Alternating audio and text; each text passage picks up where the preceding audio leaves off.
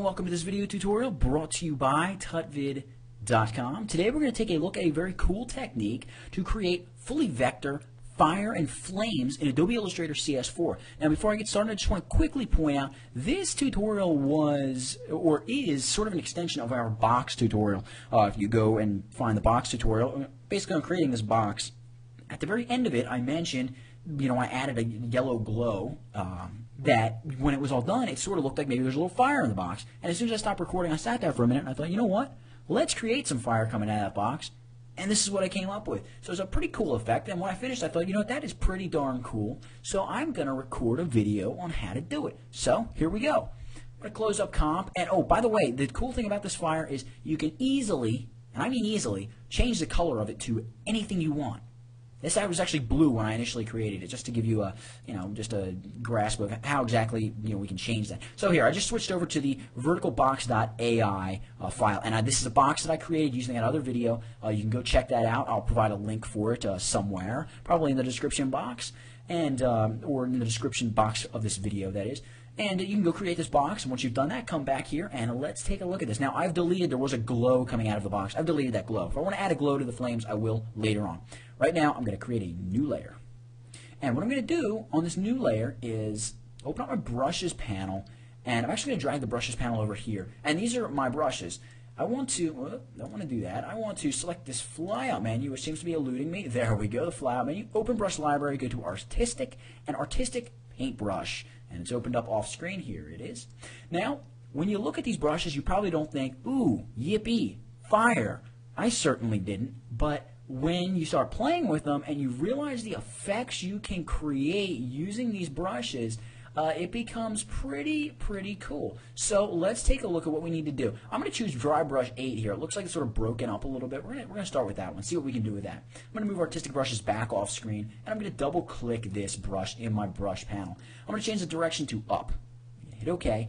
And now I'm using a tablet. If you're not using a tablet, no sweat. You don't have to panic. You don't have to worry. You can use a mouse too. I'm going to, however, select the stroke, come over to my swatches panel, and just choose a light blue. I'm going to choose this light blue right here. Now, with my brush tool, make sure you select the brush tool. That's kind of important. We're just going to paint sort of like a shape going up. Now, that really doesn't look like flames, so I'm actually going to undo that. I'm going to drag in the artistic paintbrush palette again, and we're going to try a different brush. Let's try this guy right here. There we go. Double click on him. Go up. Hit OK. And this one looks very promising. So I'm going to drag up, and look at that. That really starts to look like a bit of fire. Before we go any further, draw your first bit of fire and then select it. This is kind of important. Well, not kind of important. It's very important. And then I'm going to go double click to open up my transparency panel and set this to hard light. You can see we start to have a pretty cool effect. Matter of fact, I'm going to change the stroke color. I'm going to make it a little lighter blue than it is now. More like that. Okay, very nice. Maybe a little darker than that. Kind of indecisive. There we go. Now I'm going to grab my brush tool, and I'm going to continue brushing bits of fire, just like so. You can see I'm just going to brush straight up like that, and you can see how it is sort of a strange 5-headed bit of fire that we have happening here. And we're just going to keep drawing fire, keep making this fire, and so far I'm kind of liking what I've got. It's a bit of a strange shape, but no fear. We're going to really start pulling it up the center here. And notice down here at the bottom where it kind of connects to the box, the fire that is, will be coming out of the box. There's really not much down there. So I'm just going to start painting around down here and really just mixing it up so it becomes, it starts to look pretty solid. You can see what I'm doing. Really just mixing it up. Okay? So that looks pretty cool. I'm going to grab another brush, however. So I'm going to grab artistic paintbrush, and I'm going to take this guy right here. What is that one? When I roll over, it should give you a name. It's not giving me the name right now, but this one does have a name, and that's the one we want, the unnamed one. And I'm just going to pull some streaks through this fire. What that's going to do is it's almost going to add this ember-like, streaking, those crackling pieces of whatever's being burnt or almost being tossed in the air. You can see it's like these bits of stuff being tossed, and those last few that I put kind of start to make it look a little bit too much like party confetti or something like that. So I don't want that. I want it to really look mixed up. And there we go. We've got some, maybe odd-looking fire. It might be a little bit too big, but don't worry. What we're going to do next is we're going to lock up our background layer and our reflection layer just so we don't mess them up. I'm going to select this entire fire layer. What we're going to do now is I'm going to show you how to change the color, and then we're going to worry about masking it off so it looks like it's actually coming out of the box. How do we change the color? It's pretty easy. I'm going to group all of these paths. You can see here in my layers panel, if I collapse all the rest of this stuff so you can get a decent look at my layers panel, I've got a ton of layers here now, and all of them are just pieces of this fire all set to hard light. Okay, well, I want to group all them together, so I'm just going to hit Command or Control G. It's going to group those guys all into a nice big group for me, just like so. And now I'm going to copy them, so Command or Control C. Now I'm going to create a box, basically. It can be a box, a rectangle, or an ellipse. I'm going to move the brushes panel off screen as well. I'm going to create a big rectangle, just using the rectangle tool. I'm going to create a rectangle. That's the third time I've said that now.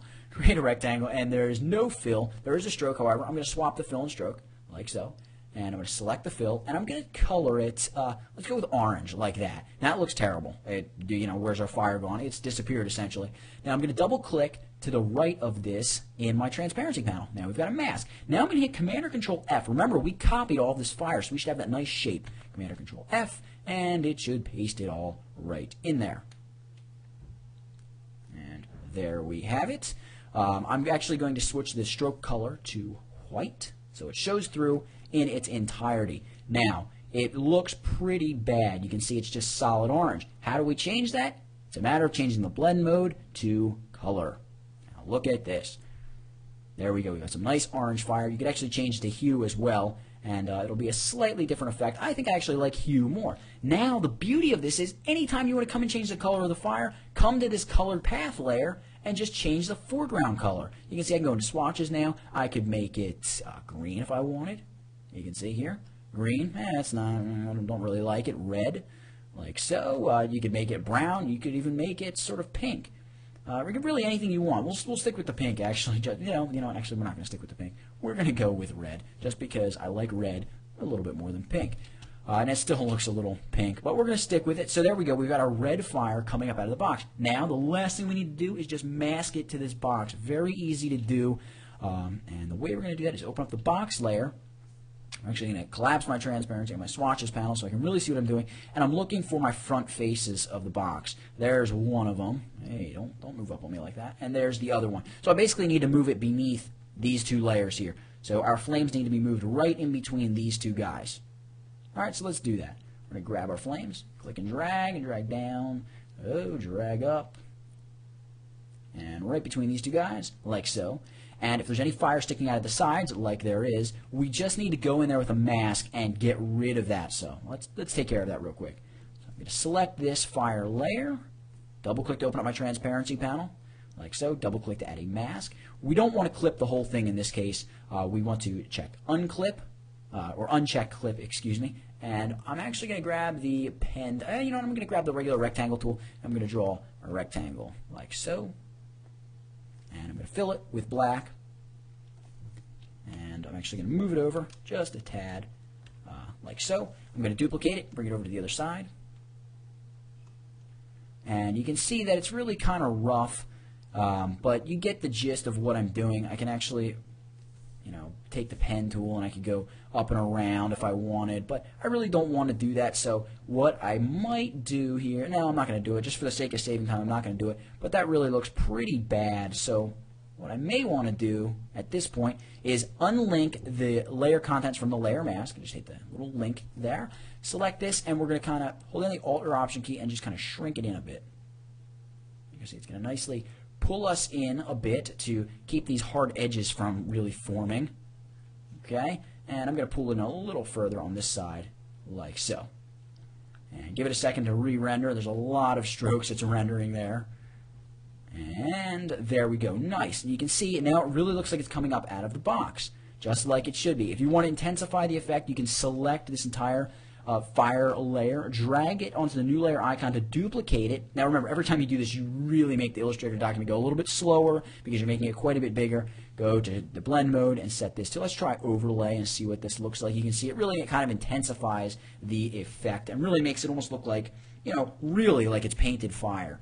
So it's a pretty cool effect for creating flames, and every time you do it, it looks a little different. This time, it didn't come out quite as good as it did the last time I did it, and the next time I do it, it'll probably come out a little nicer than it did this time. So it's just a quick way to make fire. I hope you enjoyed it, and please go check out the site. That's www.tutvid.com.